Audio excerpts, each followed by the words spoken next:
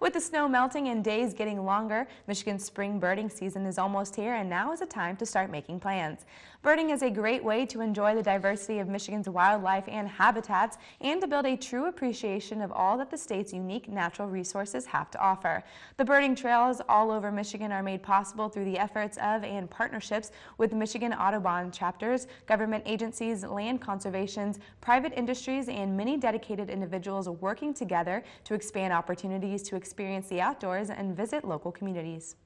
It gives you an opportunity to learn more about wildlife and interact with wildlife in a wild setting, you know, a marsh or a piece of woods, and hopefully help build an appreciation for that particular place where you're seeing birds, and a better understanding of all the effort that goes into managing those places for wildlife. For a full list of all of the bird watching events and trails, visit the Michigan Audubon Society Birding Trail website or michigan.gov/wildlife.